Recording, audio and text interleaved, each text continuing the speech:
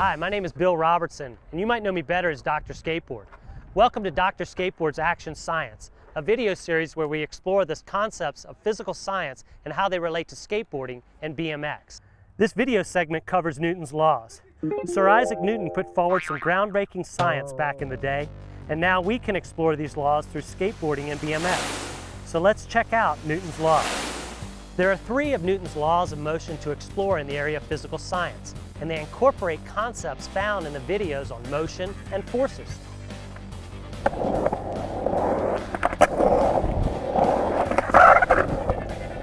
Newton's first law states that objects in motion will remain in motion unless acted upon by an unbalanced force. It also states that objects at rest will remain at rest unless acted upon by an unbalanced force. The key point is that all the external forces cancel each other out.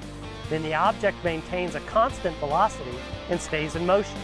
If the velocity is zero, then the object remains at rest.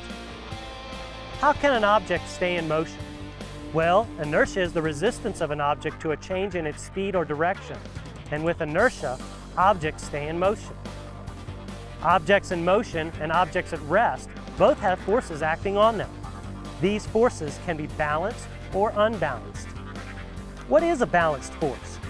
Well, it is any force that does not cause a change in the direction or speed of an object.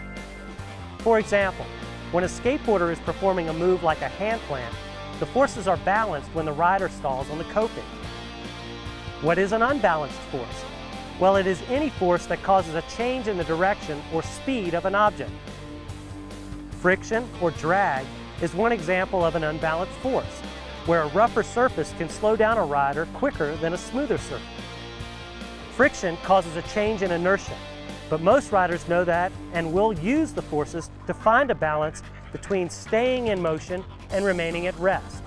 A skateboarder dropping in on a ramp is a good example of this principle. Just prior to dropping in, the velocity of the skateboarder is zero, since, in physics terms, the skateboarder is at rest since there are balanced forces acting on the rider.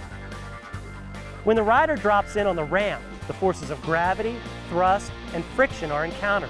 As the rider's velocity increases, he also encounters friction or drag from the wall. So unbalanced forces cause changes in speed and direction, and riders use this in order to calculate the best course of action.